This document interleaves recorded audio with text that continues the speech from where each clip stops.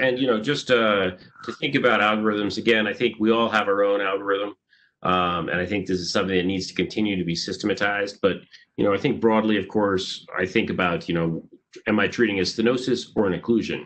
We have very different goals in those cases. If it's stenosis, the goal, of course, is wire control and avoiding dissection. And I think some good options here include using any of the command wires. I also will use the 014 run through in some of these cases. Occlusions, of course, the goal here is, are we going to stay true lumen or subminimal? I think if it's feasible, true lumen is generally always a preferred strategy.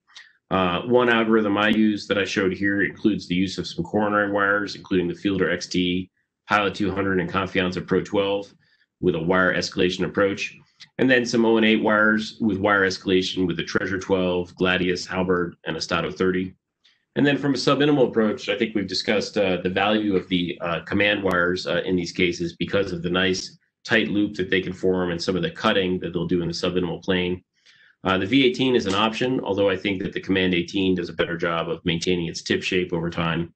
And then the Terumo M wire does also make a nice tight loop as well and can be useful sometimes in subminimal planes. So this is just a group of wires that I tend to use on a regular basis. I think we each have our own algorithms, but I think it speaks to the complexity of a lot of these lesions and trying to obtain both the initial crossing, but the best possible subsequent angioplasty result as well.